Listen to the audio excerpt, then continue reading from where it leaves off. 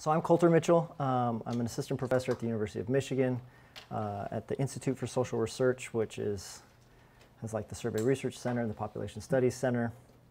I did a postdoc just down the road here at Princeton in a molecular with Sarah McClanahan and Dan Notterman. One's a sociologist, demographer, the other one's a molecular biologist. And I'll talk a little bit about the different data that I work on right now, including the health and retirement study, fragile families and child well-being, Army STARS, and then some other work that I'm actually working with Sammy. Where's Sammy? Oh, this is good. You point him out and he's not in the room. With some psychology studies. And I think the purpose of me being here is really to bring maybe a data collection side of things into this. So we'll be talking a lot about data analysis, which is really important. But this is where I get this kind of subtitle of, what's past as prologue. The idea being that as much as you, want me to turn up the mic? Is that better? I can also bring it over here a little bit more. Maybe slightly louder. Slightly louder? Yeah. Even still? I just don't want to get the reverb going. Is that all right? Yeah. Okay. So that's what we're going to do. I'm going to motivate this a little bit. Please interrupt at any point if you end up getting curious about something. We can talk more later if no one else is interested too. So really, like I said before, I'm going to focus mostly on from the collection to raw data, which is really most of what you'll be dealing with for the rest of the time here. Why might you be interested in this? I hope one day you might want to actually collect data. Maybe this is not something you want to do as a junior person. Just out of curiosity, how many people have actually collected genetic data on a sample size of more than 20? Okay, so we have a couple handfuls. Okay, so the other thing is that the results that you are looking at and you're producing really represent the data. They don't necessarily represent the truth. And that's something that I keep reminding myself of whenever I run this. It's whatever the data are. And sometimes the data aren't exactly what you think they are. And that's kind of what I'm hoping to pass along, are some of the things you can look for. So we'll talk a little bit about that, but then first I'll deal with who are we actually collecting data from, and you'll see what I'm talking about in a moment. And then how do we actually collect the data, and how do we generate genetic data, and why might that be important for you to know? And then the final one, which is maybe the most exciting for you in some ways, but I think you probably already know some of these answers, is where do I get genetic data if I don't have any? So I also was a graduate student a long time ago at the University of Michigan, and I took a survey methods course, and this is a common thing taught in survey methodology. This is the life of a survey statistic. The idea is that you have this construct of this thing you want to measure, whether it's a survey attitude, or maybe it's income, or in our case, someone's gene or epigenetics or something. We have some concept we want to measure, and we have a target population. One of the things I would encourage you to think very carefully about is who you really are targeting. Who do you think this represents? If you think it represents the entire world, then keep that in mind. So think carefully, pick a study, keep that in mind, and trying to run down through some of these things.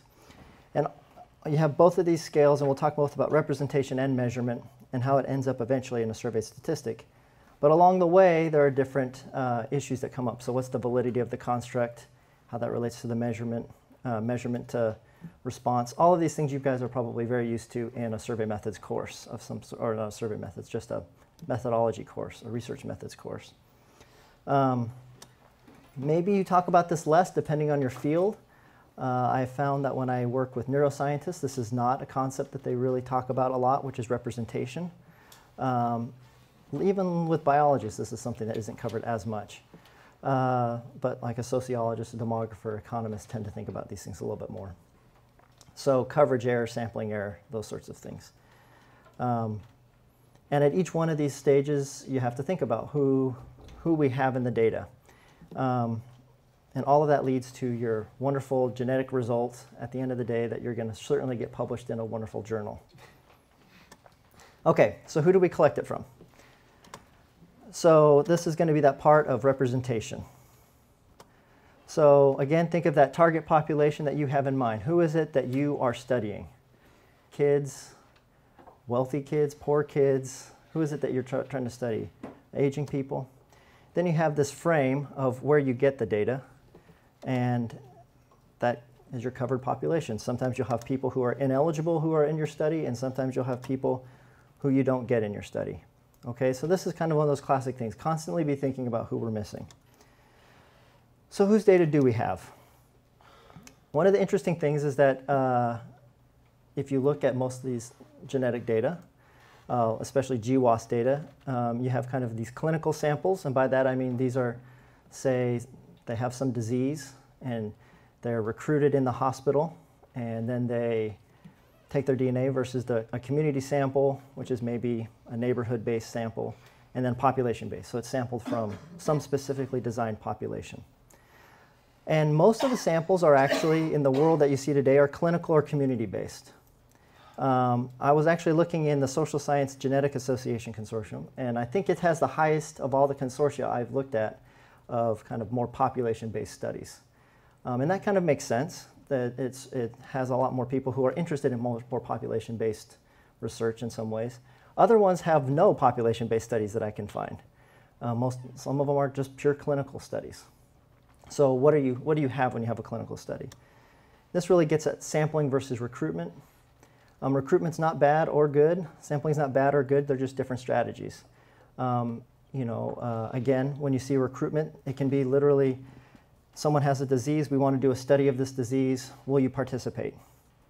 And then we have to go find some controls who don't have that disease. And how do we recruit those people? And there's not really a set number of, there's a set outcome number, but not necessarily a set number of people that they're going to ask first.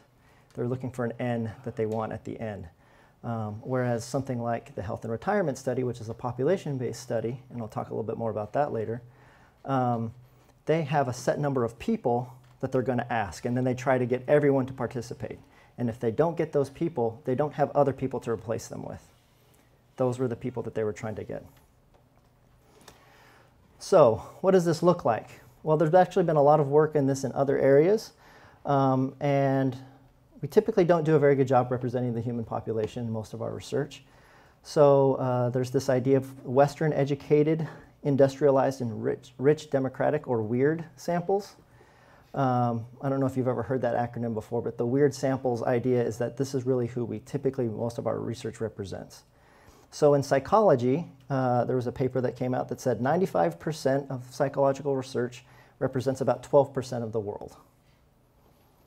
So in medical, there's a slightly different way of thinking about this. In medical journals, this just came out with less than 5% of US medical studies have any minorities included.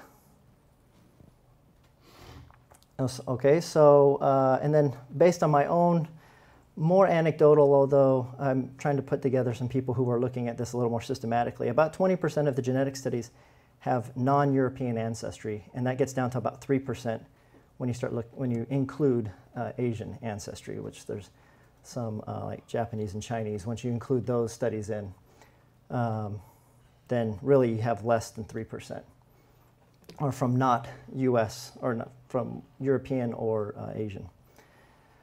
Okay, so we may not be matching who we think we're matching. If you were thinking you were studying something that was the whole world, rein that in a little bit. So why might it matter? Now we could have a long discussion about this, and maybe we can come back to this at the end. It depends on what thing you might care about. There is generalizability, external validity. How important are your results to the whole world if really you're only measuring 12% or less? There's a lot of people who have social justice issues that we're really only spending money on one group of people. And then another way, just very pragmatic about the whole thing, is if you're only getting certain types of people, then you have a lot of variables that you may be missing that may be important to the process which you're studying, right? So these are things you guys have probably thought about before. Maybe you haven't thought about them with genetic data. So one of the things I've done recently is we pulled together some genetic data to look at who does participate in genetic studies when we do try to talk to them. So we're currently working with 6 population-based studies. I'll show results from 4. And we're really looking at 3 different types of covariates. One is kind of broad demographics, then health, and then kind of survey or interviewer effects. And I won't spend a ton of time on this. I'm happy to talk about it more later on. And again, the idea is that we understand who is participating and who's not. So the population-based studies we're looking at are the Fragile Families and Child Wellbeing Study, and I'll talk about these in a little bit more. The Health and Retirement Study, and I actually sent that was one on the reading list, is the paper that talks specifically about responding to physical markers and other biological markers in the Health and Retirement Study. The Army STARS New Soldier Study and the Army STARS Pre- and Post-Deployment Study, and then we're also working with Wisconsin Longitudinal Study and AdHealth to try to get similar data. So just describe this briefly, in part because if you have any questions about these data going forward tonight or tomorrow, feel free to ask me about that. So the Fragile Families and Child Wellbeing Study is a population-based sample of about 5,000 births, and in 20 different cities. And these are larger cities, 200,000 or more, 75 different hospitals, and it was oversampled for non-marital births. But again, it's population-based. And I'm only going to talk about the mothers, although we get DNA from both the mothers and the children. The reason why it's only on the mothers is the children really didn't participate in the same way that the mothers did. Health and Retirement Study, I'm assuming many of you know what this study is. This is the largest and most comprehensive national representative study of Americans over 50. In 2006, they started collecting data, saliva in particular, for genotyping, and it's been done every 2 years. They currently have 19,000 people with DNA. Okay, so pre and post deployment. This is the Army STARS Pre and Post Deployment Study. This is 3 brigade combat teams that were collected DNA pre-deployment and then immediately post-deployment. They drew blood. And this was completed, unlike Fragile Families and Health and Retirement Study, which was completed in the home. This was completed as they came in these big groups, and they would sit down and draw blood at the same time. So it's a slightly different way of collecting it, and they're also drawing blood. The New Soldier Study is almost 40,000 soldiers collected blood in their second day of boot camp. So they draw blood for the Army, and then they would say, hey, you willing to contribute 1 more vial for us? So slightly different mechanism. So at each point, they're still allowed to say no. Even the Army studies, that's the question I get the most. Are they allowed to say no in the Army? And yes, this was a research study, so they can say no.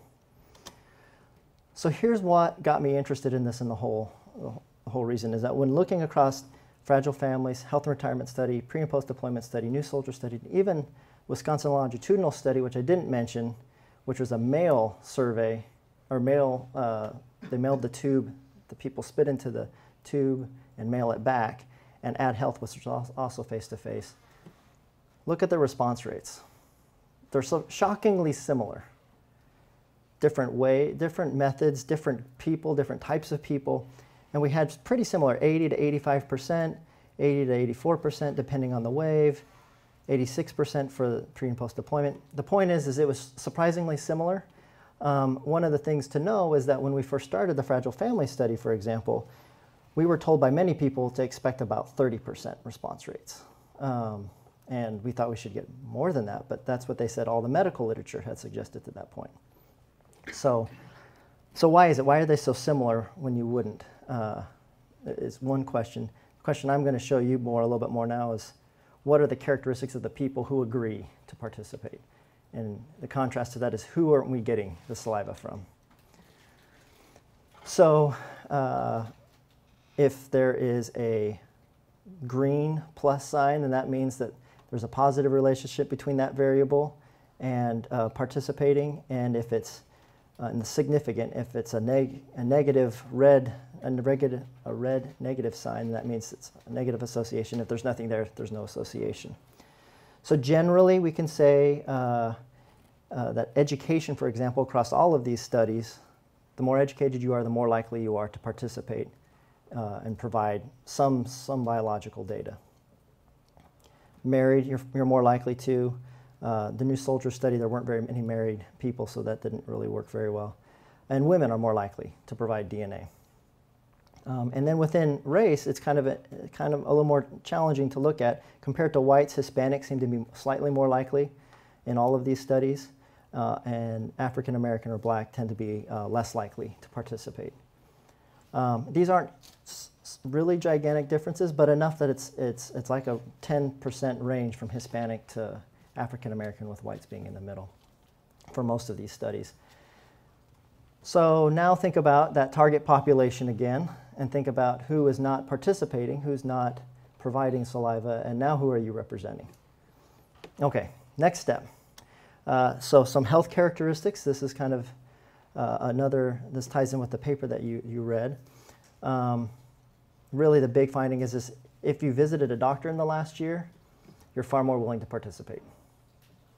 I thought for sure that would be true for the Army, because they're drawing blood, and maybe that they feel more comfortable with that, but it was true for saliva as well, providing saliva.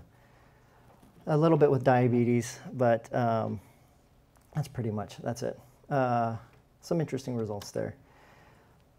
And maybe one of the things that's also interesting is to realize that the person who asks the questions also can contribute to whether or not the person participates. So again, these are interviewers. It doesn't work for the Army studies because those were done in big groups, so it's a slightly different scenario. But for fragile families, health and retirement study, we see things like the age of the interviewer. If the interviewer is male, they tend to get more people to participate. If they have a higher education, even controlling for the individual's characteristics. And then that's positively associated. And then this isn't too surprising. If they were very compliant in other studies other components that we've done, say more difficult cognitive tasks, or if they, just generally are more compliant in their behavior, they're more compliant, they're more likely to give saliva as well, or give biological data. Okay. So again, come back to that target population. Who are you getting, and what are you, who are you missing? And the answer to that is we probably are missing certain minorities, and we are certainly missing lower levels of education, lower levels of income, which I didn't show. So not unlike survey data, but we're missing it with biological data. Yeah. I mean, it seems like there's a bit of an ethical dilemma if you get better survey responses when you don't use minority interviewers, but you wouldn't want to discriminate. Right, and so typically we actually match on interviewer race, but you get negative results there. Yeah, no, and the thing that's really more difficult is sometimes we get, if we have other things that we're trying to get, like more difficult cognitive tasks or more difficult attitudes, then that relationship might be another direction. So a survey person has to try to weigh, which one do they want more, if this relationship is true across all studies, which it may not be. We only had a handful, yeah. Did you look at any interaction in the black population to see if same race reversed some of that negative? There is some, so having a same race interviewer does help, but really only for the African American population, yeah. Okay, so even more briefly than that, I wanted to just say that the other thing that you can have is whether or not they give data is fine, but maybe the data that they give isn't the best. So within survey research, we know that the people who are at the very end, the people you're struggling to get those last few remaining questionnaires from, usually give the worst data. And that seems to also be true for DNA, which is new, and I don't think, this is kind of a newer thing that this is one of those things that I'll tell you, and hopefully you'll see it published shortly.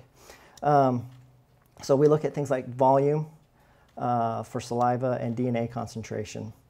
And this is a little older, but you do need some DNA to do different things, and you need more DNA to, say, do methylation than you do to do a SNP.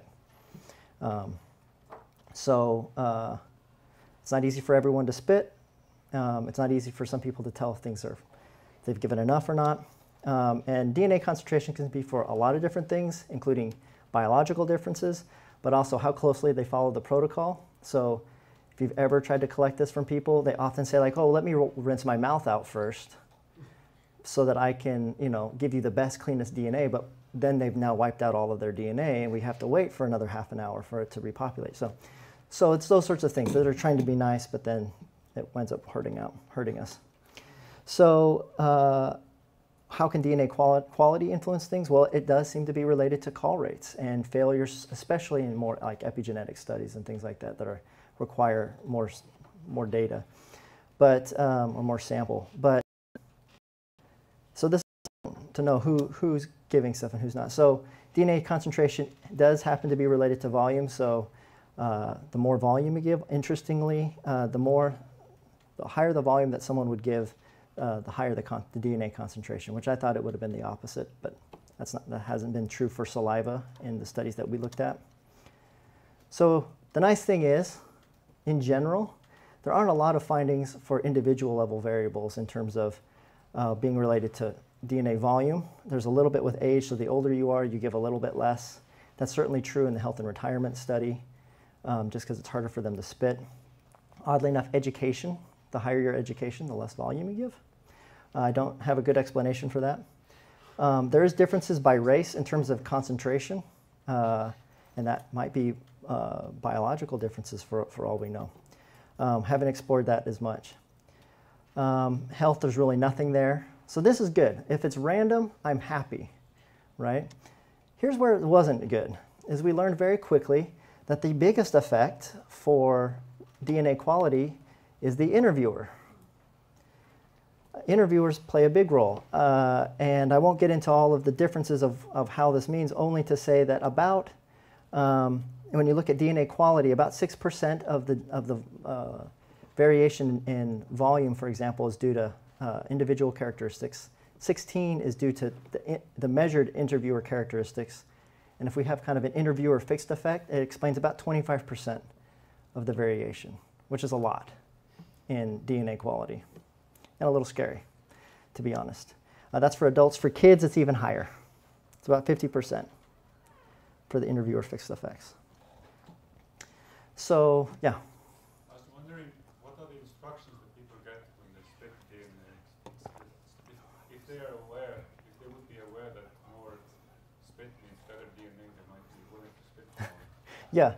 Well, so this is what's so important about, if having well-trained interviewers who, keep on the protocol. And this is where we get people who we say, look, you need to follow this protocol very carefully, and then you have someone who says, well, I think I'll be helpful. And this is exactly what happened. I'll be helpful and have them rinse their mouth out before.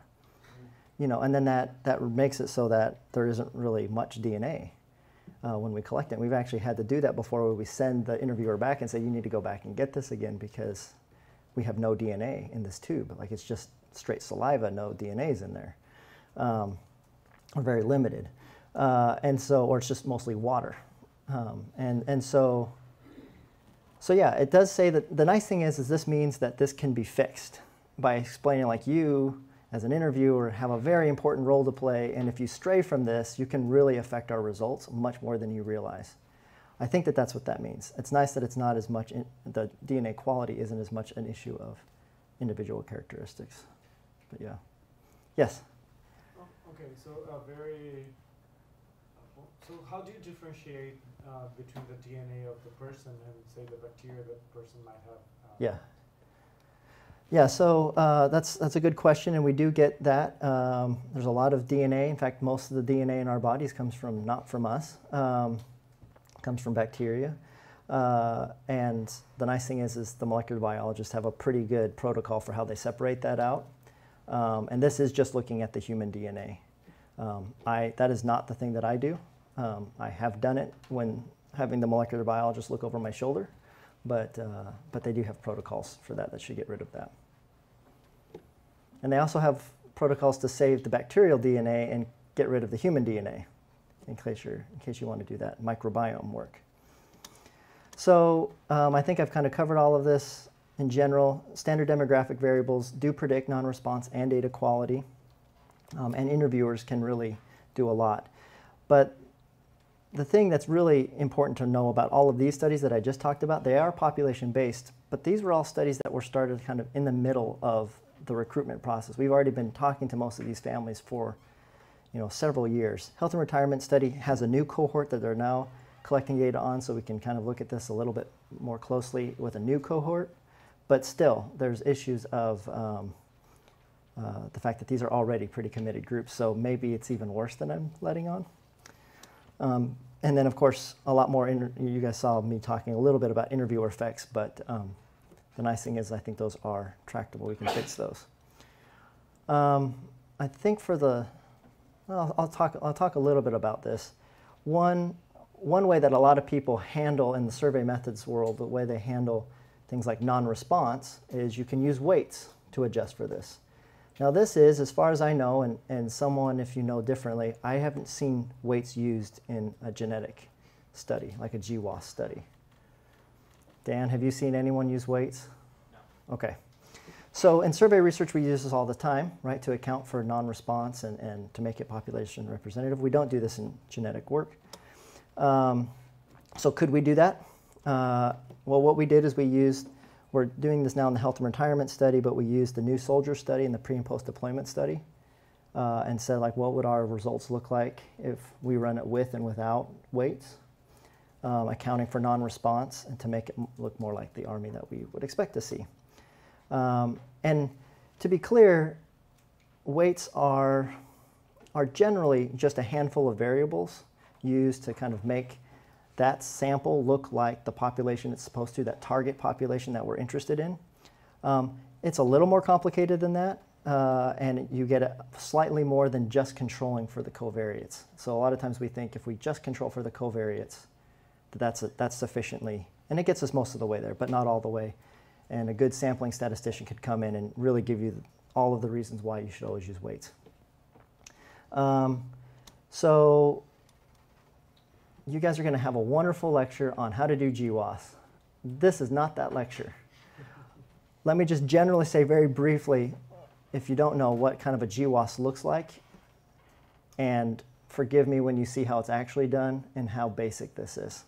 Okay, so imagine you have a simple OLS or logistic regression, essentially done millions of times, right, for all your different SNPs.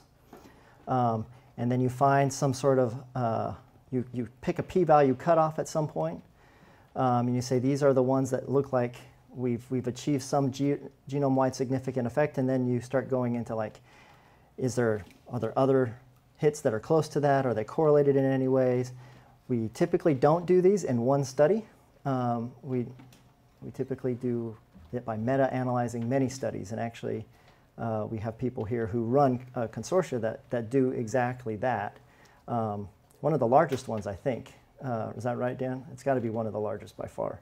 So they really know what they're doing, but it takes a lot of meta-analyzing hundreds of studies to pull this off. So and then we typically go to a replication sample, which is often a smaller n, but still quite large. And still sometimes use a meta-analysis to do that. So as far as I know, at no point is sample design accounted for. And these studies may be very different in the way they've been sampled. In fact, many of them are going to be totally different types of samples because some of them are clinical, some of them are community, some of them are population-based. How do those differ? Is it important to consider those differences? So we look at sampling weights in a GWAS. And I'll show you a little bit about that. Again, this is pre and post deployment study, and then kind of two different of the new soldier studies, and then health and retirement study. And then we use a sampling weight and then a selection of case and controls. So the problem is current GWAS software does not actually have an ability to account for sampling weights. So you can try to control for them, but that doesn't quite get all of the way there. So we had to run this very slowly in a survey methods, kind of a survey like Stata or R. We tried it in a few different ones, and it's just very, very slow. It's not built to be able to handle that kind of GWAS analysis. So I'm not going to spend too much time going over each of these phenotypes. I'll show you on suicide attempt because that's really what the Army data was designed for. So that's what our GWAS is on suicide attempt, but we've also done it in PTSD and social anxiety and cognitive ability and BMIs in process. And then I'll show you some unconditional and on weights as well as conditional on weights and then accounting for the sampling weights. Yeah. And what are the weights exactly? Like what do they, how do they transform the data? Yeah, so I guess I took those slides out. So, So they transform it by making, so we have a sample and we know what our population is supposed to look like. So if we think about the Army, for example, and we say, okay, we know what the whole Army is supposed to look like, and we know that our sample, it gets close, but because of those things I showed you before of non-response and data quality, our sample doesn't look exactly like them. So we adjust people to be, so that the sample, when we produce our results, it looks like it comes from the population. In other words, if we have fewer people from lower education, the people with lower education have a higher weight, so that they're worth more to the study, so to speak. So we did have a nice hit on chromosome 6 for suicide attempt. And so that's kind of the starting value of our GWAS. Even though it was quite small, we only had 20,000 people. It's the largest suicide attempt GWAS to this point. And like I said, that's what the purpose of that study was. And again, we had that nice cluster. Like I said, if you zoom in, you see all of these hits that are highly correlated. And again, you'll learn more about this, how to recognize these. If you don't know what this is the chromosome on the bottom. It's like the DNA is laid out as a long line. So you have chromosome 1 through 21, 22, and then these are p-values on the y-axis. So the higher it is up on that, the smaller the p-value. And that's like 5 times 10 to the negative 8 or 5 times 10 to the negative whatever. And that's what that red line is. So everything above that is highly significant. So if you use it as a covariate, it looks pretty much the same. Jumping to kind of the big conclusions on this is that when we look at even just those, yeah, go ahead. So what is the effect size? For the effect size for the GWAS? Yeah. Oh, you're going to ask me, let's see if I can think about what this is. I think for our top one was 40, like 1.45, 1.6, I think, somewhere in that range. So it depends. That our top hit was actually not a SNP, it was like a deletion. But then our top SNP, I think, was 1.45 was the odds ratio, I think. Would you interpret that as, that sounds big to me, so I'm wondering if how you interpret that. Yeah, so a 45% increase. Well, so let me take one step back on that. I guess that wasn't just for our top SNP. That's when we were looking at the cluster of that whole group on that one gene. So it was actually more than just that one. I don't really remember. I can get back to you on exactly what the top one was. I'll get back to you on that one. But that whole gene, if we look at like several SNPs combined, and because we have several independent. I don't know if you can see that, but yeah, we do have some independent signals in that same gene, and so that does increase suicide attempt. The interesting thing is it didn't actually increase. First of all, remember that suicide attempt is very rare, so it doesn't take much to get a big increase. That's part of it, and that's why it's so difficult to study it. But then, I can't remember where I was going with that. But, You have a big GWAS that you just published on subjective well-being, Yeah. also on depression. It would be interesting to see if these results replicate. yeah. No, so it would be interesting. So we're currently replicating these in the PGC.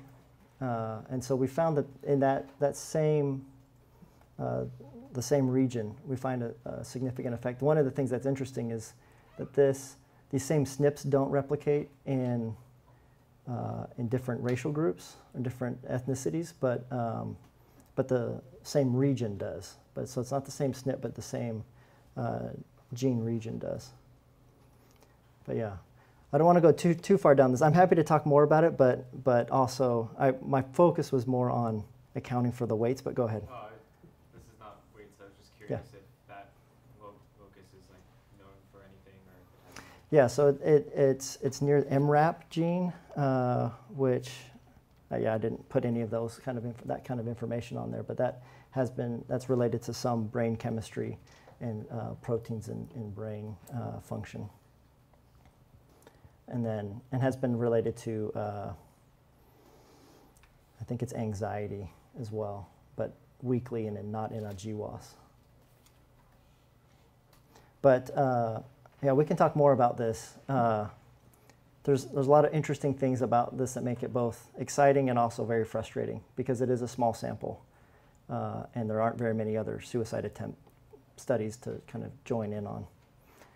So anyway, so one of the things I was going to point out is that so our odds ratios don't really change that much by accounting for it as a covariate. And in reality, the p-values don't change very much either. So controlling for the weight didn't really do anything. In other words, you can't just control for it in a GWAS like Plink or something like that and have it work. Yeah. So just want to make sure I understand what you did here. So the weight then would be sort of inversely proportional to how representative that person is. Right.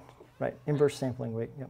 And so you just toss that in as right. So the idea for some people, they say, well, if you could just control for that, you should be fine. Why? I don't see how that would solve. It doesn't. That's the point. So it's a straw man in some ways because what it is people say, well, we can just control for it, it'll be okay, and we can put it into Plink and it'll be fine. And my point is to say, actually, it doesn't work. It doesn't really do anything. So that's part of this is this is a direct. If you have a population-based study, you probably have weights, and if you could, you might as well try to use them in your analysis, but you can't. Because like Plink isn't designed to handle sampling weights. So how do you do that? And so one way said, well, we can just control for it. Well, you can't. That won't do it. But if you do use it, like in a regular package like R, State, or SAS have these survey sampling packages, there you start to see more of an effect of the weights, and it works. I mean, generally it works a little better. You get stronger effects. You get smaller p-values, but not so much so, to be honest, that I would say like this is what every study must do to fix this issue. Does that make sense? So this was more of an experiment to, if you have sampling weights, will it actually help you? And it might a little bit, but it doesn't seem to make the big difference that you might hope it would. Yeah.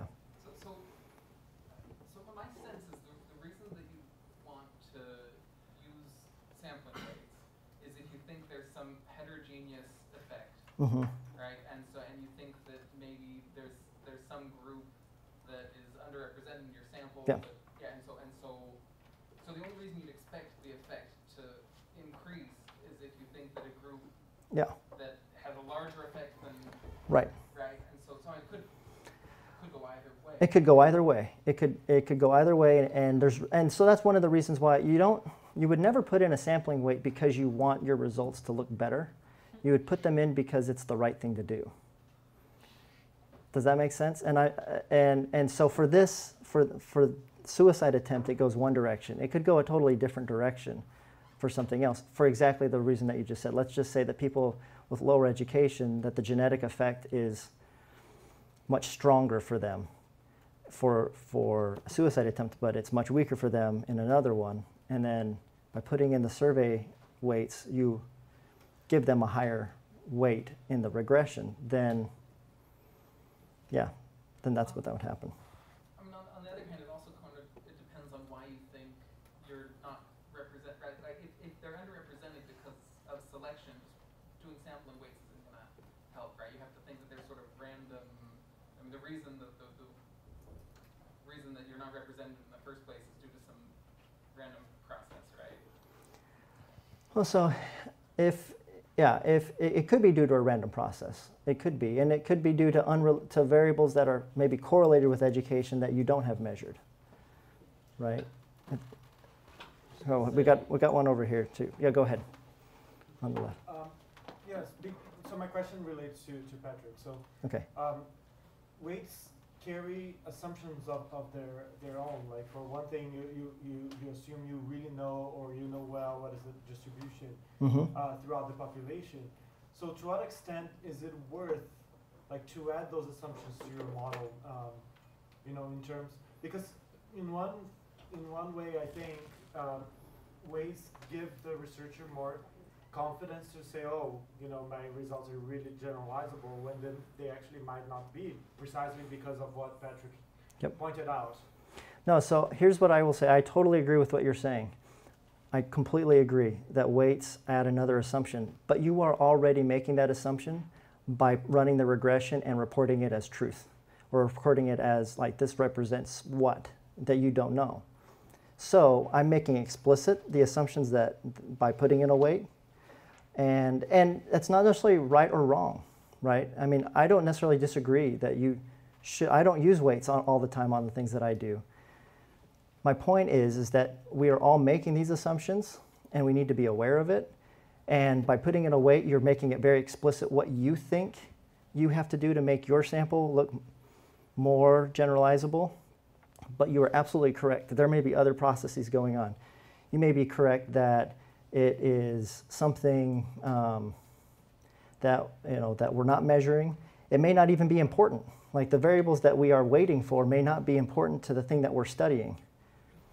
And in fact, if you ask a good sampling statistician, they will say it's really sad. You know, we're using variables that explain, maybe 10 or 12% of the variance at most on most of our phenotypes, and saying like, yep, these are the variables that make it so that you're totally generalizable. So we're clearly missing some things. But I think my point is more to say we're already missing those. We're just not acknowledging it. Is that fair? And trying to take a step towards how do we make it more generalizable. Maybe survey weights are not the thing to do. Maybe it's better sampling. Maybe it's something else. Maybe it's not using clinical samples. Maybe it's using only clinical samples. But it's not a discussion we're having. And to be aware of that component. Yeah, go ahead. I was going to say, to add to the conversation, Ken Bolin and a few other people just published in the Annual Review of Statistics a paper called Are Weights Needed? A review of all the diagnostics tests. So I mean, it goes into a really good discussion about when and how to determine if you need to use weights. Right? No, it's a great discussion. It's just not one that we've had in this literature. And if you're working in, like say the health and retirement study is a great example. If you aren't going to do a GWAS, let's just say you're just going to go in and you want to look at ApoE and the effect on some outcome. And that's all you really care about. Or a genetic risk score, which you'll learn about. So you're going to do that. Well, do you use weights or not? Why don't you use weights? Should you be using weights? Who are you trying to generalize to? Those are all the sorts of questions that, in some ways, I'm hoping to have you think about when you're doing your work. So I won't go into too much more about this, but we did see some moderate changes, 10% by about 10% within the study. And then there are some gains even when you take those results and try to replicate it in a smaller sample. And it looks like it's similar for PTSD and social anxiety. So there are some changes, which actually you wouldn't be too surprised if those variables that you care about are somehow moderating the effect of the gene to the phenotype. I'm not going to go. You will have a population stratification discussion, and that is a really important one to pay very close attention to because it's a big deal. I will also point out that it is one of many potential stratifiers of our data. Ancestry is a very clear one. So population weights do not resolve this issue. And it's something just to be aware of. If I led you to believe that these are solving all the problems, it won't solve this one. But still, it's something to keep in mind. Let's see. Yeah. So one of the things is with population stratification, which is the fact that ancestry groups have different allele frequencies, and that can kind of lead to a false sense of a relationship if you don't account for the fact that different ancestries have different allele frequencies. And And often these big population-based studies like Fragile Families, which is 50% African ancestry, 30% Hispanic ancestry, and 20% European ancestry. Well, if you only want European samples, then you just took our sample from 5,000 to 20% of that. So it can also often be a challenge because of that. And often the results, at least in a lot of the work that I've seen, often the results in one ethnicity, like one SNP, do not replicate in other ethnicities. That seems to be less true when you look at, say, a gene test or even a genetic risk score. Those seem to work a little bit better, which makes sense, but a specific SNP often doesn't. And I've seen very limited work on this. If you run like a GWAS on one gender, it seems to also be true that it doesn't, that it often doesn't work. I can't say often. And the few times I've seen it, the SNPs that show up for men are not the same SNPs that show up for women. And the thing that's interesting about that is that men and women, except for the X and Y chromosome, don't differ in their allele frequencies. They shouldn't, at least, unless there's a mortality selection. So, in other words, I think there's a lot more that can be done with this to make our data better. Maybe sampling statisticians could be brought in. But as you guys get into this world, be aware that if you're especially social scientists, this is not something that's usually talked about as much. Just be aware of that. So we've kind of already talked about this. What does it mean that we're combining all these studies? Who are we representing? And there really aren't weights for most of these studies, even if you wanted to. So it's really a population-based studies that have the weights, not a clinical sample, at least not that I've seen. Let alone the fact that there's a different recruitment often for cases as for controls. And then, how do we contend with cluster designs? That's something for us to think about if you guys want to talk about it more later on. So let me turn a little bit to how do we collect these data. And we saw a few people who raised their hand on how do we collect. So this is more about that measurement side of things. And as you know, that recently there has been this big rise in molecular data. So we were just talking about twin studies. And so now we're talking about collecting molecular data. And part of this has been this ease of collection of saliva and blood. It's really improved. Probably the biggest thing is the cost reduction. From even just a few years ago, I remember it being well over $1,000 to get a GWAS kind of equivalent or 1 million markers, and now it's less than $100, much less actually if you have a big group of people buying it. And I don't know if you guys have experienced this, but there are plenty of studies that say, we will not continue to fund your study unless you collect biological data. NIH has said that to several different studies. Like, you need to have these data. We don't know what you're going to do with them, but you need to collect them. I've actually heard that exact quote. So clearly, there have been a lot of publications as of late. These are, this is total number of publications on the y-axis, and on the x-axis, it's the year. This is a Nature review. And so you can see these are GWAS publications. Really nothing prior to 2005, and now you're looking at thousands of genetic studies or GWAS-related studies. So every year. So it's a lot. Big change. This is what you're stepping into. This is how fast it changes too. Also, the cost has gone down, like I said before. That Moore's law is how fast you expect technology to improve and the cost of technology to decline. That green line that drops way off of Moore's law much more rapidly than you would expect is the cost of sequencing per genome, which is now around $1,000 for sequencing, supposedly. Although I think it's actually even cheaper than that now. Okay, so how many of you have collected data again? How many of you ever just collected one sample of DNA? It's my own count. Your own counts. Your own counts. Okay, good. So 23andMe, yeah, okay. Or Ancestry too. They do it. Okay, so one of the nice things is that in some fields, tissue matters a lot, right? Within genetics, typically, it doesn't. DNA is pretty much the same. The The one exception to this is if you have a tumor, sometimes they will biopsy that tumor to see if there was a genetic change in that. That's probably not what you guys are doing. I'm assuming not. So it doesn't really matter. Epigenetics, it does matter. We'll hear more about epigenetics tomorrow. And that can be quite different depending on the cell type and tissue type. The most common ones, I think you guys know this, are saliva and blood. Blood, very common in clinical studies. Saliva, more of these population-based studies, in part because it's so easy to collect. I forgot to bring all of my show and tell. I have all of these sitting in my office to show people. These are different ways of collecting saliva.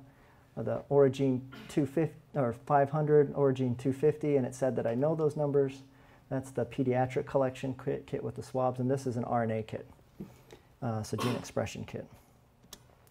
This happens to be HRS is now collecting blood in the field, and this is what their protocol is, all the tubes that they're collecting to do different things, including they have a little, every interviewer has a centrifuge that they then spin out, and they get the serum and send those off for different assays. And flow cytometry, even RNA that they have stabilized. Some of them are shipped on ice, some of them are not. It's quite a complicated thing. If you can imagine going into an interview, into a home, and collecting all these tubes and then shipping them, you can see why they often collect saliva. But you can collect blood in the field, but it takes a lot of coordination. So 50 milliliters, by the way, I don't know if you saw it, that's how much they're collecting. So the big thing is time. Time is important in this, and this is the thing to remember. And the reason why I bring this up, by the way, is again to go back to you may want to collect it at some point. I get that, so you pay attention. At the same time, if you're studying epigenetics and you don't know where your cells came from, or you don't know where your data came from, then you may not know what your results mean.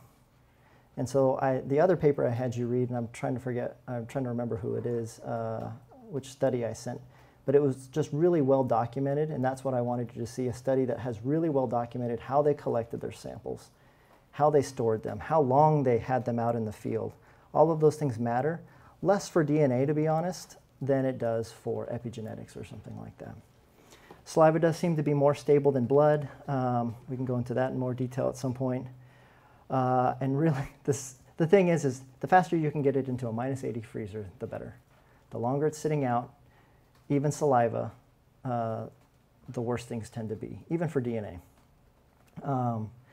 DNA quality does decline. So those Origene tubes, they claim that they can stay for 7 years without having any degradation, but that was based on 7 samples, and there is some loss of quality of DNA.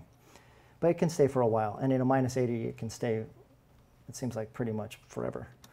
There are different preservatives in those caps, and that's what keeps it from degrading. It's not just a straight saliva sample, if you were wondering.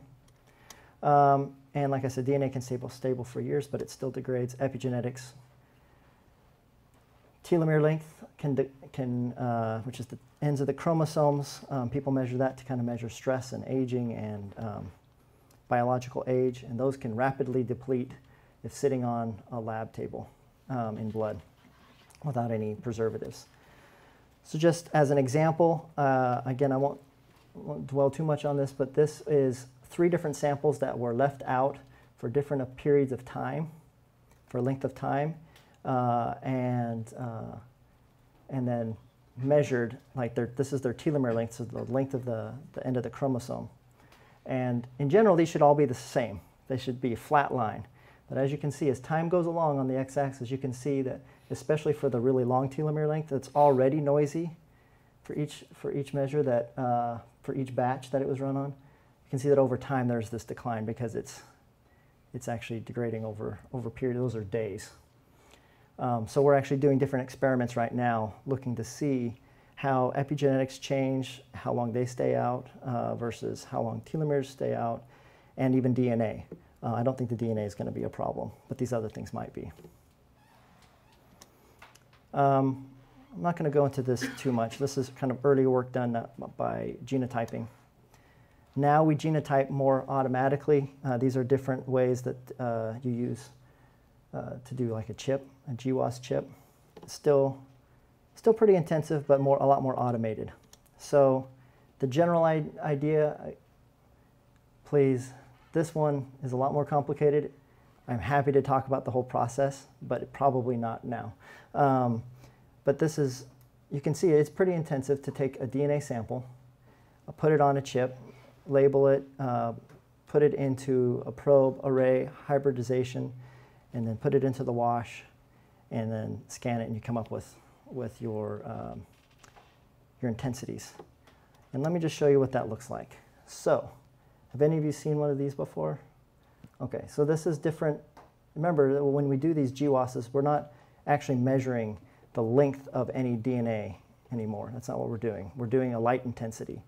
So you have the intensity for one signal and the intensity for the other, and then we determine what genotype you are. Now, if you look at the one on the left, those are three pretty clear signals, right? So you have like your AA person, who's the red. You have your BB person, which are the purple, and the green are the ABs. Pretty straightforward. Unfortunately, that's rare. It's more like the one over here where you have some people who are clear and other people who are mixed, so you can't really determine, and that's why you get call rates that are like much lower. If you have some where you can't split these people into any groups, then you end up not having that SNP. So that's where you end up getting these millions of markers like that. Yeah? If I have a question about these sorts of plots with epigenetics, should I save that for tomorrow? I don't know. I don't know if that'll be covered in it tomorrow. I'm happy to talk about it later today, but I don't know if we're going to cover it tomorrow. Great. Sure. So with epigenetics, you're sampling a bunch of different cells, Yeah. and you're taking an average of epigenetics Yeah. across cells. Across all the methylation cells. markers, for Yep. example. So you'd be getting, so your light signal, I imagine, would be an average between these Yes. different things. Yeah. You could get something that's like a continuous variable, maybe multimodal. Mm-hmm. Should we interpret it, epigenetic data, as truly a continuous variable, or should we interpret it as a discrete variable that measurement error makes look continuous? That's a good question. That's a deep concept. You know, I mean, the interesting thing is if it's tied to a SNP, you can very clearly see, for example, that you have like 0 methylation, 100% methylation, and 50 with some measurement error. So you're very right that it is more discrete with some measurement error that makes it look continuous. But in theory, it could be continuous as it's measured on the spectrum. But I get your point that there's, you know, it's really more like an interval measure with some measurement error. But yeah, it could be continuous. Yeah. And no one would object if I treated it as No, continuous. no. They treat it as continuous almost all the time. Great. Yeah, go ahead. So, in these cases where the SNPs are dropped, how well does imputation provide the correct information? So that depends on a lot of things. It depends on how well you've genotyped the other SNPs around it. And it depends on how strong your imputation algorithm is. And So the general feeling that I've got from many different researchers is that imputation is nearly perfect, right? That we want for to some drop groups, new SNPs. for some groups, not for all groups, but yeah, Okay. we'll talk about that, but yeah. Okay. So we will talk about that. Well, I don't know about the imputation part. I can tell you, so one of the things I was going to get to was, I was going to talk, well, I'll get to that. I'll Okay. get a little bit to that. I thought there was another hand. Yes, go ahead. So I can imagine that for some studies it would be, so you talked a little bit about the type of tissue that you get, and I can imagine Yep. that for some studies, especially evolutionary studies, analyzing gametes would be more important. Mm-hmm. Is that something that happens at all, or is it like hard to get those kind of cells? Oh, those, well, I actually was just at an epigenetics conference that's what they were studying, except it was mice. Not humans. I did see one study with humans, so it's rare. Okay. But yes, there are people who study that, but most of it's blood or saliva. There are some biopsy things as well. So just to give you a sense of what one of these SNPs or one of these chips looks like, so this is the psych array. I use this in Fragile Families and in Army Stars. It's one of the smaller ones, also one of the cheaper ones. It has 277,000 exome SNPs, so these are the coding regions.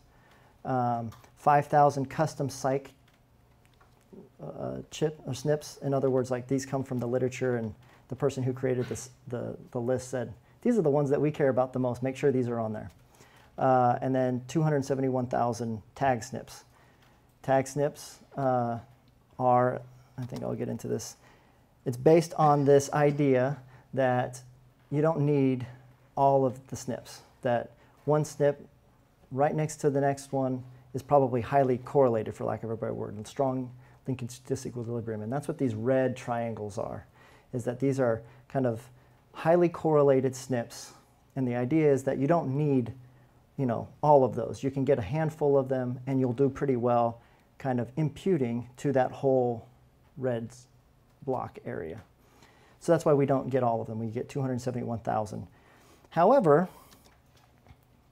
linkage disequilibrium is different by different ancestries. And so this is why we have different imputation strategies for different European types. So, and you guys will get into this in a lot more detail, so I won't go into that part. However, so I won't talk too much about this other than to say, one of the things that's challenging, though, is that not only are there these big differences, but the chips were designed primarily on European ancestry populations.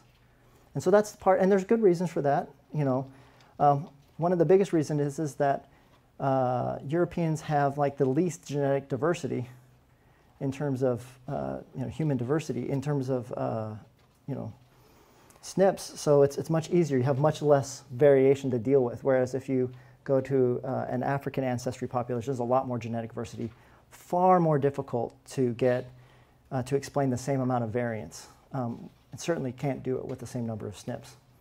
So it makes it challenging. It's far more challenging to do that. And that's where most of the initial work was done. The thing that I wanted to bring up was 2 or 3 years ago, I would have said, and that's the state of the field.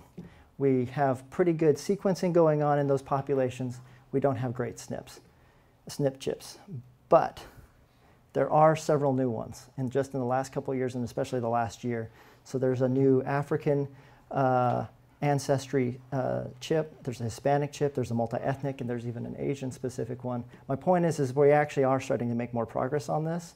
So if you do study groups that are not just European ancestry, hopefully, I'm hoping that these chips are going to measure that diversity in those SNPs better than we have in the past, and hopefully this means that we'll be able to do more research in those groups. Yeah? I was wondering if you could explain, so most of the population stratification I've heard of is geographic ancestry. Yeah. How does Hispanic play out? Oh, that's a challenge.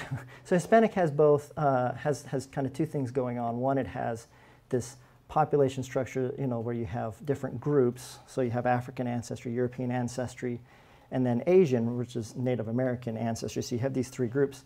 But they also has the combination of admixture, which is those three groups having lived together for centuries, and now they have Hispanic population. So it's a very difficult group to create a chip that kind of studies all of these. It's much easier to do it within each group, if that makes sense.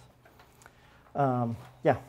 How do these chips deal with people with interracial backgrounds? With interracial background, so this is exactly what I'm talking. I mean, so it's a challenge for groups that have, or for people, for any individual. They may have part of their genome in some ways measured better. You just may not see all of the diversity because you're getting a set of SNPs that were designed initially, at least, for one ancestry group, and you may not capture all the genetic diversity of another group. Yes? So is there a general sort of rule of thumb for if you have mismatch of, so if your chip is poorly designed for your sample population, Yeah. what usually happens downstream to your effects and what you see when you do analysis? Is there bias or is it just tenured? Well, so this is why most of this, to be honest, this is why most GWASs are of one ancestry group. And that one ancestry group is typically European American. Or not European American, just European ancestry, sorry. Because it's challenging. And then almost all of the results are done within ancestry. And so that link I don't think has been done as well. And so it'll be really interesting to see with these new chips that are better designed in theory, for different ancestries to see if they have better effects because of that. I don't know the answer to it, to be honest. Okay. So I'm not going to cover all of this since we just kind of talked through all of this. I am hopeful that the recent chips may improve coverage, but it's a little too early to tell. Okay, in the last couple, oh, go ahead. Oh yeah, just thinking about how there are different chips and some are Yeah. better than others, and there are reasons to use new chips with new data collection.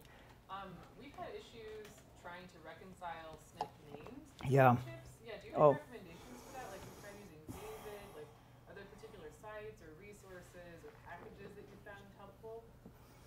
That is a very good question. That is one of the most challenging things. Yeah.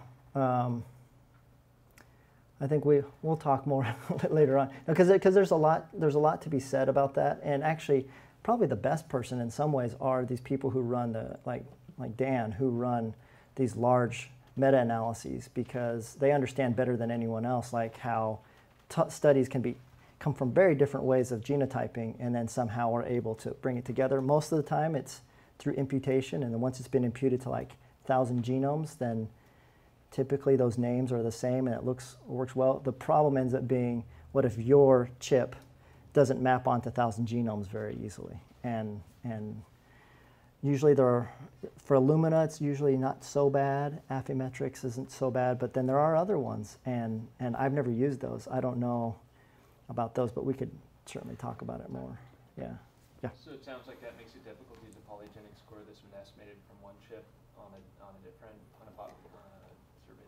survey. On a different chip? I mean, so again, it depends on if you're using, it can be, yes, that's true. In fact, we've had that even with HRS, that if a meta-analysis has been done and they've used it like a different protocol, or maybe they've used a different imputation strategy, and then they report back the SNPs that were significant, but those don't map onto our SNPs, then it can be a real challenge. The best thing to do, to be totally honest, is if everyone would report their position, that would help tremendously to at least verify that we have something similar if it's named a different name.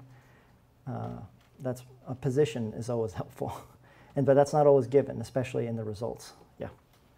With regards to position, is that even, I guess, is that just with respect to like one reference genome, because there are like functions, as you said, and Right. chips and Right. No, so I mean, it's at least one more piece of information, but you still have to work through this, and we'll lose, like when we've done this within the health and retirement study, picking some other consortia, then we lose a fair number of our SNPs that we can't find in there, or we can't find their SNPs in our data. That happens. So I only have a couple more slides left, and we're getting close to the end, and I'm still happy to talk about this a lot more. So ways for people to get genetic data. In some ways, this is the most exciting. In other ways, it's maybe the most challenging, or not. So I'm gonna toss this out as these are like kind of 3 different ways that you can do this. Just real quickly, is I think the most common way maybe for people like you, and certainly was for me, is to find collaborators with data. That's kind of the easiest way. And you can go to conferences like Integrating Genes and Social Sciences and come to things like this and talk to your mentor. That's probably the most common way. Other way is accessing public data through dbGaP, ICPSR, things like that. And you can collect your own. I collect data. I collect these as part of big studies. Let me just tell you, please think 2 or 3 times or 4 before you decide that that's what you want to do earlier in your career. It is not an easy enterprise, and it takes a lot more time than I think you think it will. And certainly before you can finish analyzing it. Yeah, Dan. What's the availability of the Army data that you mentioned? So this is great. So I was going to go right to some of those things, which are like HRS. So let me just show you. HRS is an example, and I'll tie them into Army and Fragile Families and some of the other ones I'm doing. So HRS is a public data set. It is cleaned and put into dbGaP. Now, where's Mark? Mark was asking me about this, and I checked on this. So you submit things to dbGaP. It doesn't mean that they release it immediately. So HRS has version 1 has been on there for a while, and that's like the year 2006 and 2008 data. It's like 12,000 people approximately. Their version 2 is there. I don't know if it's been released, by HRS for several months now. I don't know if it's been released on dbGaP, and that's about 15,000 people. You're saying no, it hasn't, or no? So that's been there. It's been in dbGaP, but hasn't been released by dbGaP, and that's not something that the studies have control over. HRS just said in the next month they're going to turn over version 3, which is all the exome data and GWAS data, to dbGaP in the next month, a month and a half, and that's 19,000 people. Now you might ask, if they haven't released version 2, when will they release version 3? I don't know that, and HRS doesn't know that. That's a dbGaP issue. But that's one place to go. And I wish I could tell you that that's, but if you have a colleague who already has HRS data, then maybe that's where you go first. Or you form a friendship and call the HRS people and see what you can do. It's just the way it goes. Army data. We are preparing to submit that to dbGaP. It's taken a lot longer because it's Army data. And I am happy to say that it looks like that will be released. Once it's released, whether or not it's released to dbGaP, it means that if you do know people who have access to the study, that we're also allowed to share those data more freely. But part of it has been going through the process of getting Army approval to put it, to release it as a public data file, which has not been easy. Yeah? Do you know anything about the Million Veteran Program dataset? I just know a little bit. I don't know what part about when they're going to release their data, or. Well, my understanding is that you have to apply an individual budget. Yeah, that's probably. So typically, if it's funded by NIH, and I think I say this in here, typically if it's funded by NIH, they ask that you release the data. However, and you'll notice this on here for HRS, that doesn't mean they have to release the phenotype data. Oh. So a lot of these studies don't do that for obvious, there's good reasons for doing that. It might seem like, oh, they're trying to hide their data. There's good reasons to do that, right? So some of these data are pretty sensitive, and they don't want just anyone. The thing is for HRS is a great example. They will give you the data. You just have to prove that you have a secure place to analyze it. If you have a protocol, and you can get the phenotype data very, very quickly in contrast to the genotype data. And then they have a crosswalk between the two. So the thing that's going to take a long time is getting dbGaP data and dealing with the computing issues around having that much data. 19,000 people, 2.5 million genotyped variables, and I think 24 million imputed variables for each person. That's a lot. So that's the bigger issue than getting access to it. What's the rough size of that? I thought it was 8 terabytes for the 19. I think that's right. I could double check that, but I think that's what I remember it being. So yeah, the phenotype data, that's easy in contrast to dealing with that. But that's why they do it, and a lot of studies will do that. The Army and maybe this Million Veteran project might be very similar, where it's like, you can have the genetic data. If you want these phenotype data, you're going to have to go through one more step to prove that you have secure servers that can handle the data. Or you have to get onto an enclave to do very sensitive data analyses. So you have 1 terabyte up there. For which one? Where's the 1 terabyte? Several versions of data that are available. Oh, so this is older versions. I was talking about the newest version. Sorry. So this is what dbGaP looks like. It looks like 703 as of 2016 studies. So dbGaP has grown. So there are lots of studies on there. And like I said, one of the things that's nice is the Michigan Center for Demography of Aging does have a tutorial for social scientists to help. How do you download data and how do you potentially upload data to dbGaP once it gets out? Just to put a plug in for consortia, I think that's actually a great place to start in some ways. If you can at least go to the website and look and see who's doing work that you might be interested in. So they're typically part of at least one of these. And many of these have websites that have links to potential studies or participants, know the data well enough that can help you. So if you come to me and ask, what are you going to, what do you suggest? I probably have 20 or 30 studies in my head that I could help you direct, and I know like 5 or 6 really well. I bet Dan knows a lot more than me. So I'm saying yes, go to Dan for all of your questions related to data. So some of the ones that I know best, we just mentioned that one. GIANT, the GIANT Consortia is another popular one. Psychiatric Genetics Consortium, which is one I participate in quite a bit. CHARGE is another one for aging. So there's several of them. This is the SSGAC website. This is just the beginning of the list of all of the studies that are on there. 97, I think, is what I saw. Is that like about right? So it's pretty impressive. This is the Psychiatric Genetics Consortium.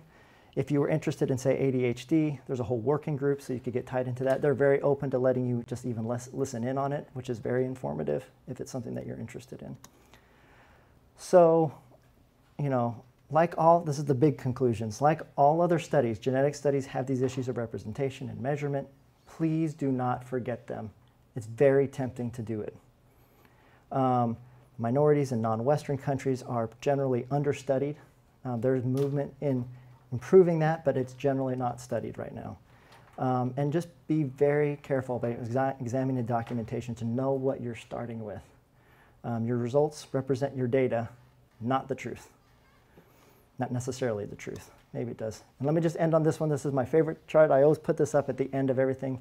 This is my biomarker hype curve, which is borrowed from technology, which is that over time, when a new thing is developed, there's this technology trigger, and the peak of expectation, it just rises in expectation. So think about what you care about right now. So GWAS went through this already. Telomeres, epigenetics, microbiome, genetic risk scores. I mean, it can be any kind of version of a technology trigger. Imputation. Each of these things goes through a peak of, this is going to solve all of our problems. And I promise you, you'll sit through conferences, this is what you will hear. Like, this is the new greatest thing. It's going to solve all our problems. And then pretty quickly after, wait, it's not working here, it's not working here, it's not working here. This thing is garbage. Right? So telomeres right now, by the way, I think are in this trough of disillusionment. They're horrible. They're not worth time. Well, they are measuring something. What are they measuring, and how can we do it better? And then it comes up to the slope of enlightenment and plateau of productivity. So keep this model in your mind too. Whatever you hear, it's somewhere along this curve. So maybe try to figure out where it is. And we probably each have slightly different things of where we think these things are. I'd love to see what everyone thinks, like genetic risk scores. Where do they think it is on this versus, say, epigenetics? Okay. So with that, let me just say that this is the administration funding for some of the things that we talked about. But that's it for now, and I went over, and I'm sorry about that. All right.